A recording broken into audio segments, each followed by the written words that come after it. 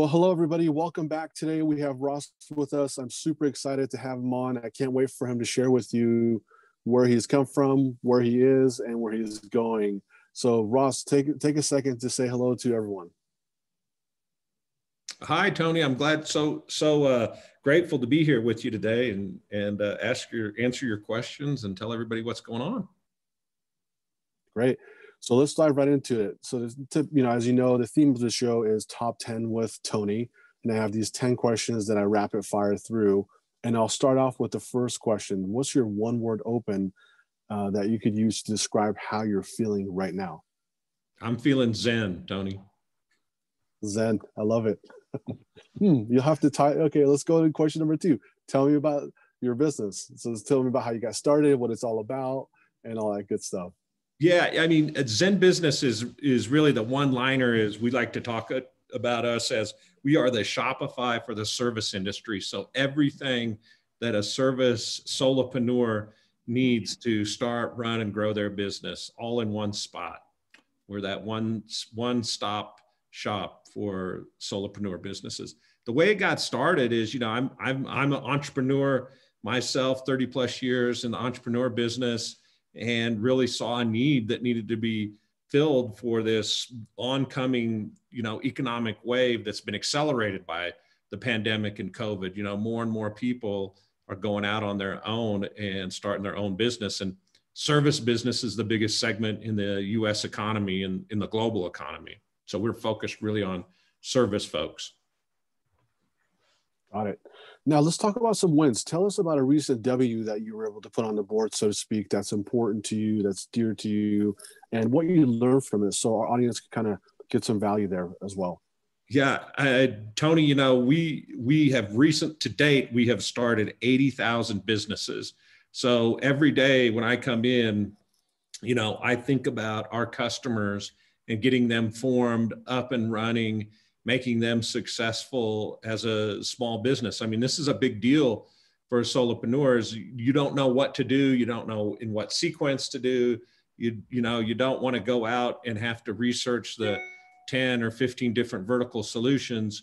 You want to be able to just come to one spot. And so what gets us excited, and I hope it doesn't sound too self-serving, is that, we're here to make customers successful.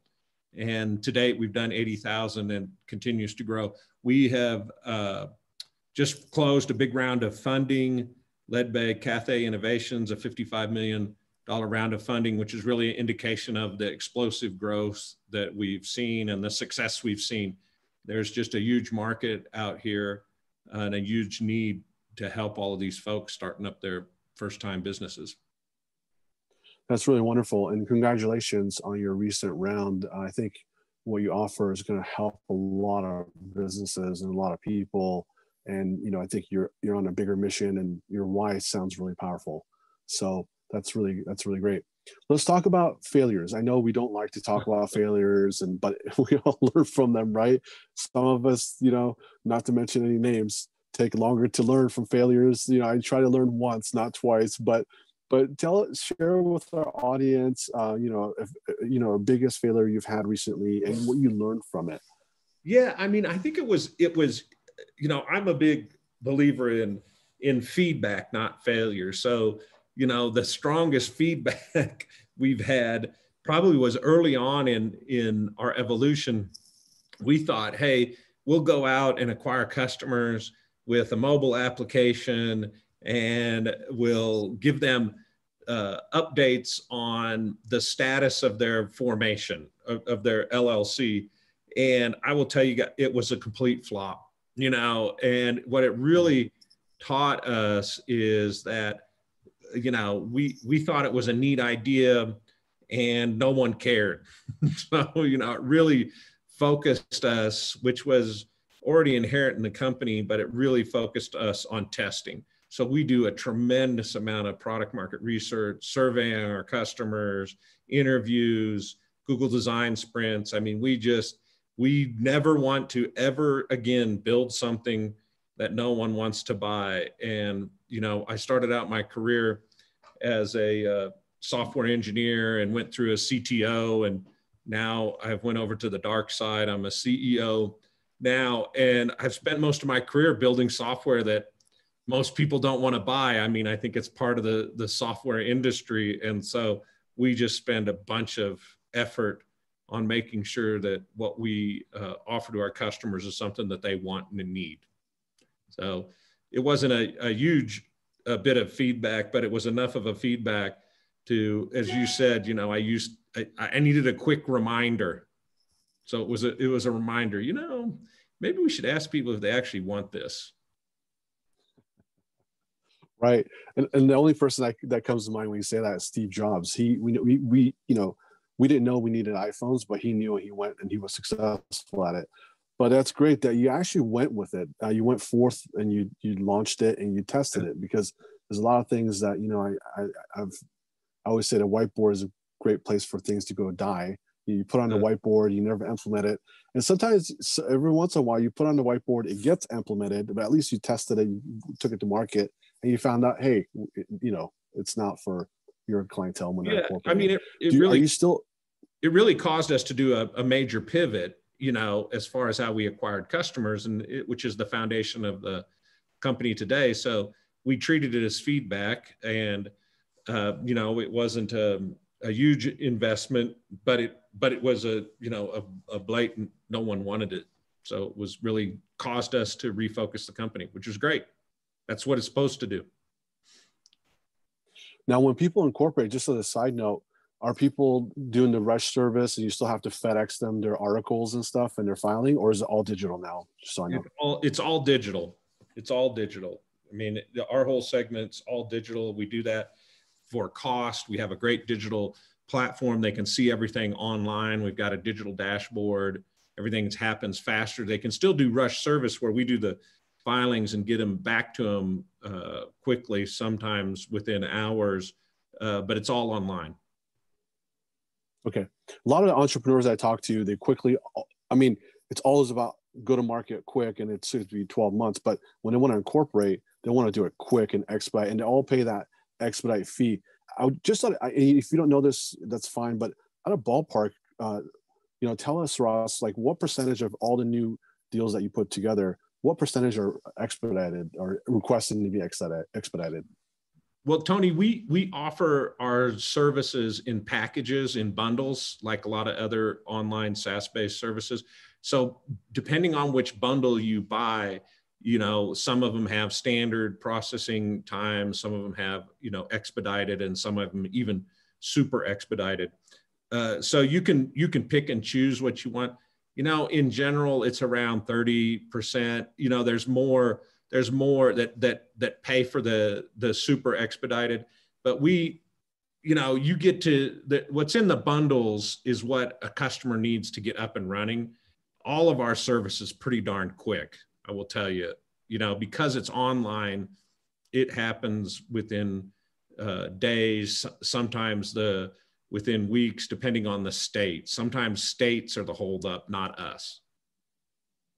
So true. I know exactly what you're talking about. Yeah. Let's move on to your favorite online business tool. Can you share with the audience what that is for you right now?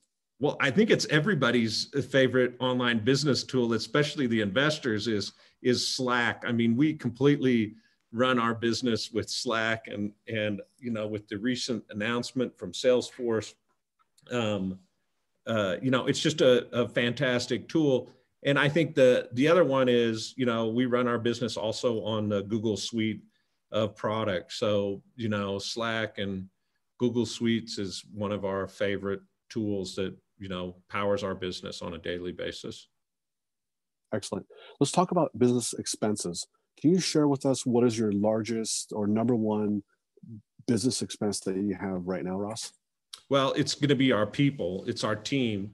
And that's always been, you know, the case for any startup is, you know, it's the staff, it's the people make the company, and that's where your biggest investment is in. You know, when COVID hit, you know, like everybody, we were panicked. When it hit, no one knew what to do. Our traffic was stable, but our conversions were down about 30% for 3 to 4 weeks. And then they just really took off after everyone calmed down. during that time, what we did is we said, hey, we're not laying anybody off. We cut expenses, we cut bonuses, we cut raises, and kept everybody in the company. That was a commitment. They had gotten us where we had got so far. So we continued to commit to them. They're all still here at the company, and, we're doing better than ever. It's always our biggest expense, and we're happy to have it as our business expense. Our team makes up our company. Absolutely. Having the right people on your team, having the right people on the bus, it's so important, because those are the people, like, the book that we've all read, Culture Crushes Strategy for Breakfast, or something like that. It's your people, and it starts with the culture. And it sounds like you're a great leader and you got good things going on.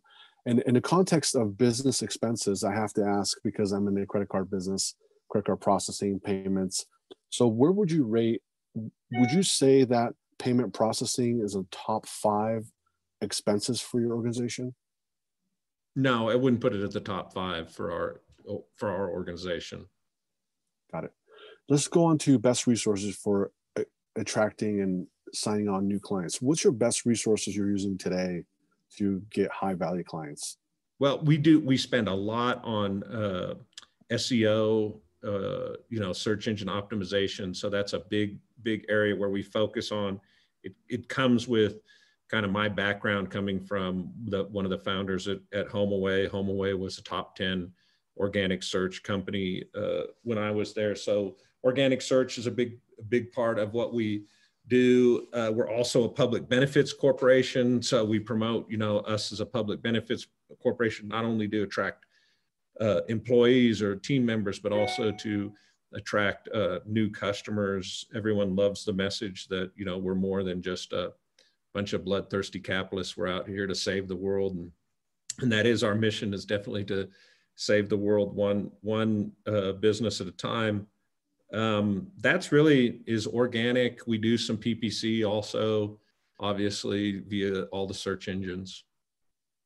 But it's also, we have a big word of mouth. We have a super high NPS, super high on reviews. So there's a lot of referral business and repeat. Yeah, that's great. You're doing a lot of things right. With the number 80,000, you're doing a lot of things properly. So that's great to hear. Let's talk about, what's the one question, Ross, that you wish people would ask you? So when you're up there giving presentations, keynotes, talking to your team, or one-on-ones, or investors, when you're in front of them and there's a Q&A section, or, people line up to ask you questions, what's that one question that you wish people would ask you and they never ask you in business context? Yeah, Tony, that's a great question. That's a great question. Ironically, for me, it's always the question I ask when I'm in people is, I really want to understand, what is the difference that makes the difference? What is it that you think makes the company successful? The original thought, or the original question, or the existential question. And for us, it's the product, it's the service that we deliver to the customer. I think that you have to focus on that first, as, do people want what you're selling, and what value does it bring to the world? That's kind of you can't lie to your customers. And so what's the truth that you're bringing to your customers, and why is it that they use your product or service? I think to me, that's always the core of any business or any endeavor is, what's that value you're bringing? We spend so much time on the details and the craft and the strategy and the tactics, which are all very important, that come with experience. You can't just wade into this and hope it all works out. But at the end of the day, you really have to deliver value, and that gets expressed in customers wanting your product and using it. That is really powerful. And thank you for sharing that with us. Now, let our listeners know how they could get a hold of you, how they could connect with you, your website address, your Twitter handle, however they could find out more information. If they have any questions about this interview or more information, more questions about how exactly you help people, if you can share that with us, that'd be great. Well, they can always come to ZenBusiness.com to get our products and service, or they can send me an email at ross@ZenBusiness.com, or on LinkedIn. Also, just search for Ross Buhrdorf for LinkedIn. Excellent, thank you. So here we are at the final question. What is your one-word close? Business. I love it. So we started with Zen as your one-word opener, business at the end. Beautiful. I love it. Well, there you have it, folks. There's Ross. Yeah, thank you very much for coming on to the show. It was really a pleasure to have you. I can't wait to have you on here again to talk about other wins that you have much more to come in 2021 for all of us, and especially you. You're onto a big. You're creating a bigger future. So that's really great. So once again, on behalf of our listeners and myself, thank you very much for coming on here, and have a great rest of your week. Well, thank you, Tony. I'm thankful for being invited. Of course.